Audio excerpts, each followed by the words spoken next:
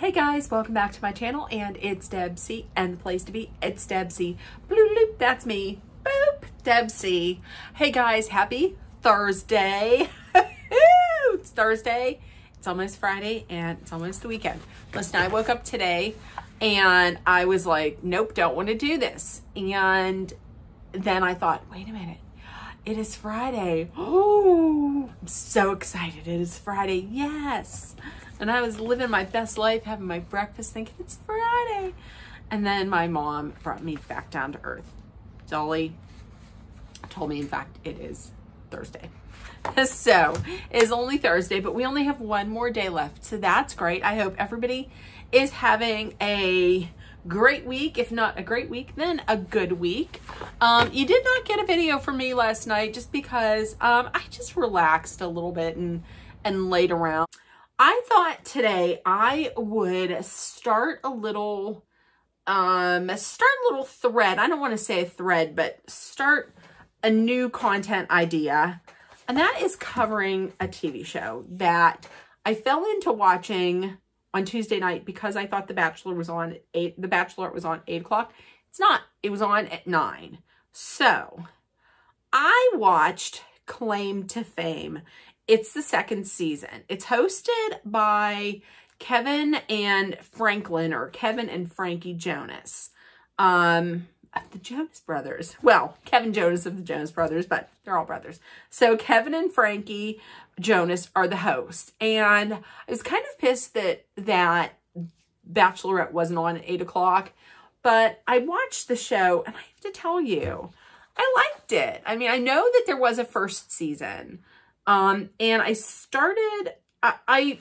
got into watching it like a little bit, but not really. It was kind of on in the background while I was doing other things, before I went to bed. So I didn't really pay attention to it last year, but I really started watching it this year, and it's really good. So I think I'm going to just go through and do some recaps on Claim to Fame, the second season. So if you didn't watch it, here's what it is.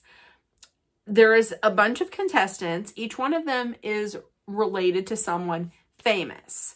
Basically, the object of the game is every week they pick a guesser. So that's a person that has to guess has to pick one person and has to guess who their famous relative is. And if that person guesses correctly, then the person who was picked goes home. If they guess incorrectly, then they in fact go home. So before they introduce each one of the contestants, each of the contestants tells two truths and a lie. So I'm going to go over the contestants and who I think they're related to. First of all, we had Monet. She had said her famous relative is her father. He's an athlete, and he has won an Emmy. I have no idea of who this is. Absolutely none at all. Next up was Jane. Jane says her relative is her dad. He's a musician, and he has won a Grammy. I did some digging. Listen, there's only one of these people that I figured out from the looks of it who their relative is. Jane, I had no idea. So I went to TikTok on a lot of these, and come to find out that Jane's relative is Dolly Parton. She's Dolly Parton's niece. And Jane is not the name that she uses professionally, because she is also a musician in a band. Her first name that she uses is Jada. Next we have Hugo. Now listen, Hugo, I feel he is, with this show, he's firmly planting himself in the reality TV show Dickheads of the Year Club, because I don't like him. He has an attitude, and he has like this ego, and I'm not sure why. He gets up there and he says his relative is his grandfather, who is an athlete who has won the Nobel Prize. And later on, he had said he thinks it's believable. His grandfather is not an athlete. He thinks it's just very believable to say that his relative is an athlete because he himself has an athletic frame. He does not. In no universe does he have an athletic frame. If he has an athletic frame, then I am the next Sports Illustrated swimsuit model. He doesn't. He had said that at one point, his grandfather, his relative, was the most powerful man in the world. His relative is Jimmy Carter. He is Jimmy Carter's grandson. I feel sorry for Jimmy Carter because Jimmy Carter, regardless of what you think of his politics, that man is a decent human. I mean, he is a decent human being. This dude, Hugo, he acts like a dick. So there's that. Okay, next up we had Shane. Shane got up and said that her relative is her dad. He's a musician. He has won a Grammy. Her father, one of those, the one lie of those is, I believe, the Grammy, because she is Eddie Murphy's daughter. Now, you might be thinking, wait a minute, her dad isn't a musician, but let's just remember, he teamed up in the 80s with Rick James for My Girl Likes to Party All the Time, Party All the Time, Party All the Time. My girl wants to party all the time, party all the time. She parties all the time. Okay, don't come after me, Rick James. Don't put me in the trunk. You can't fit all this in a trunk and you can't pick it up. And don't come after me for any money, Eddie Murphy, because I don't have enough for you to be okay. So she is Eddie Murphy's daughter. Next was Gabriel. Now, Gabriel said that his relative is his brother, who is an athlete who won an NAACP award. This guy he's real fun. He's real friendly. He's like a hype man. But he said a little bit later on that he's like the guy that everybody gets along with and he's fun, but he's like a secret sniper. Like he's a side sniper from the side. I don't know. I kind of like Gabriel. As it turns out, he is Nick Cannon's brother. You thought I was going to say Nick Cannon's son. Wrong. Nick Cannon's brother. Next up was JR. JR said that his relative is his brother. Some of these, they didn't say like each one of the little, you know, like relation, what he does and what he's won. JR said his relationship is his brother. Now, everybody seems to think because this guy's really tall that he is related to an NBA player, when in fact, his relationship is Lil Nas X. I believe that he is his brother. The reason why I know that is because on TikTok, somebody put it out there that Lil Nas X's brother and his brother had said out there on TikTok, I believe, while he was doing donuts, that, you know, your brother's on TV. That's him. That's JR. Next is Carson, Karsyn. She said her relationship is her brother. I have no idea of who she's related to. The one that I knew immediately was Chris. Chris said his relative has a star on the Hollywood Walk of Fame. Somebody else on there says that because after the talent show, he was singing, and he's a singer, he's a musician. And somebody had brought up John Mayer. It's not John Mayer, because Chris looks just like a very young version of Donny Osmond.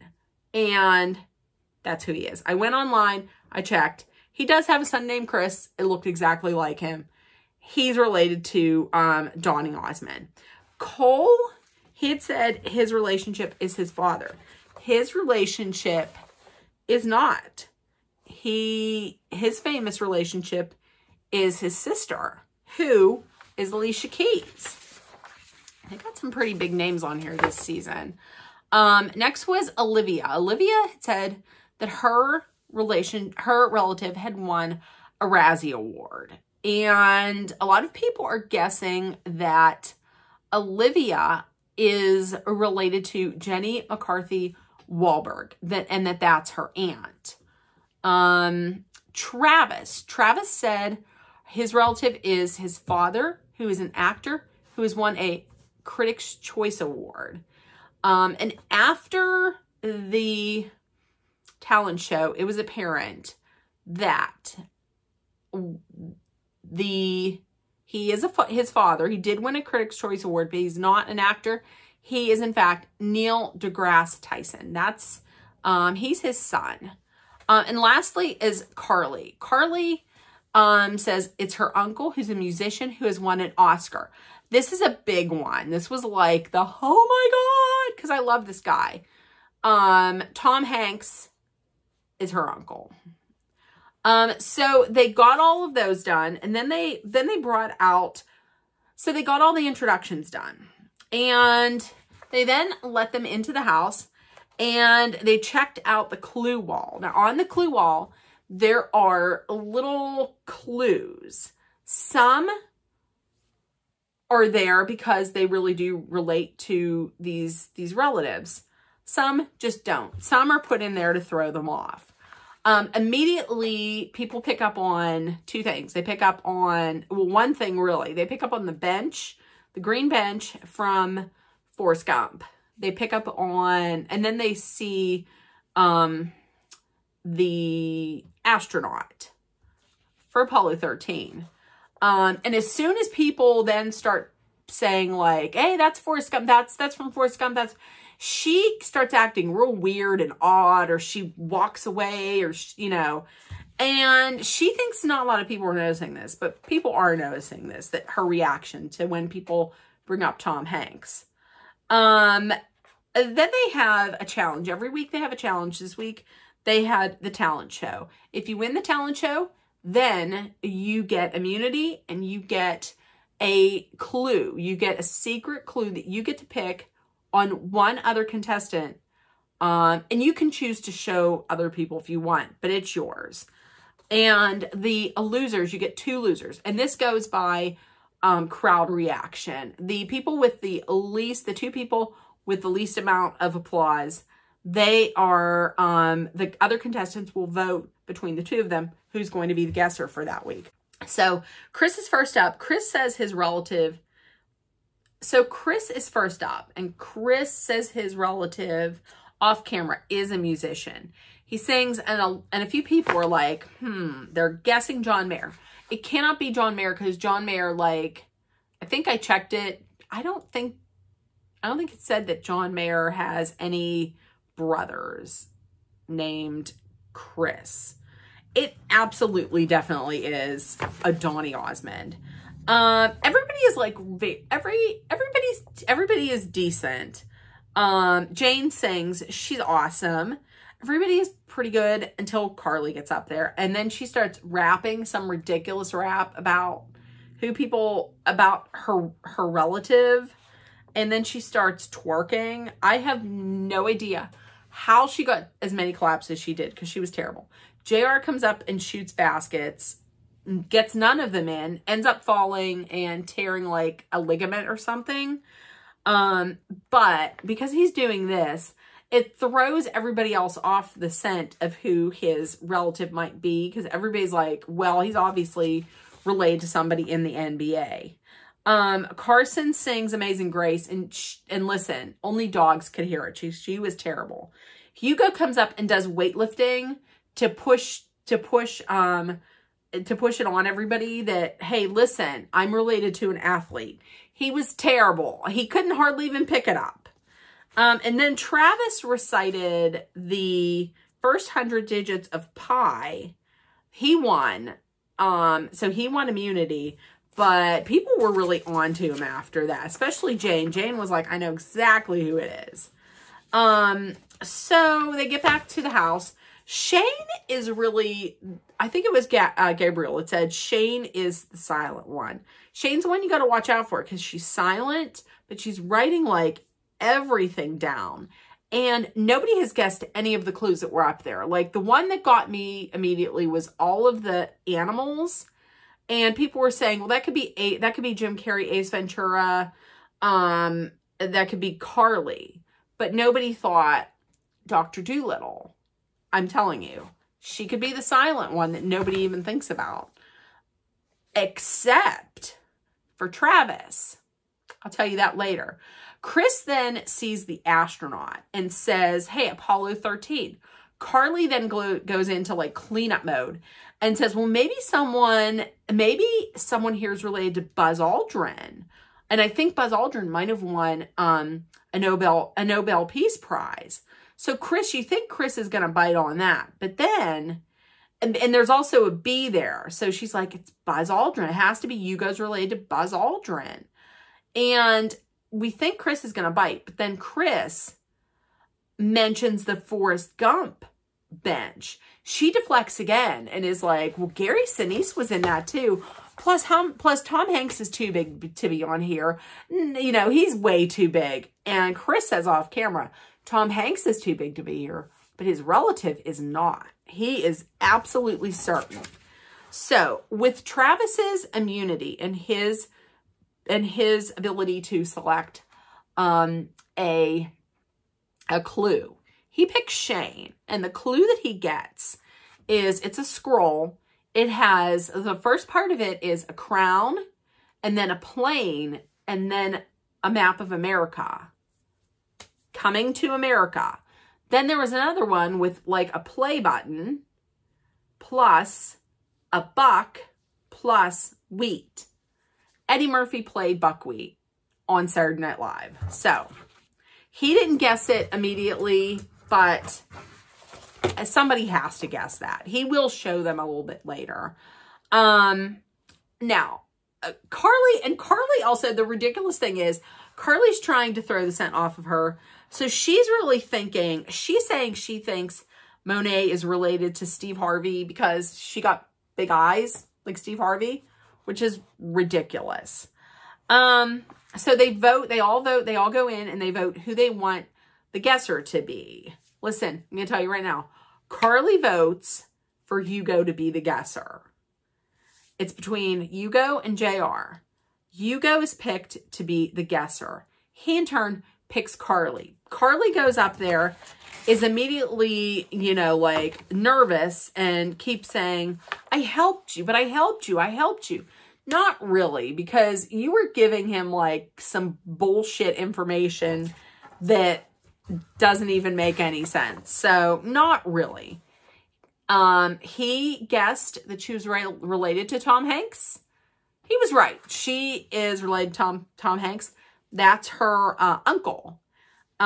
She was beyond pissed.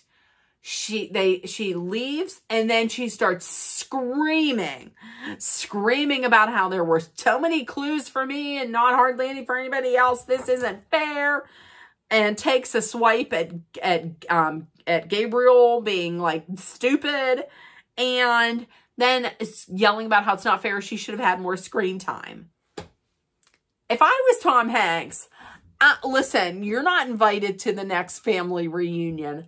I'm sorry. Keep my name out your mouth.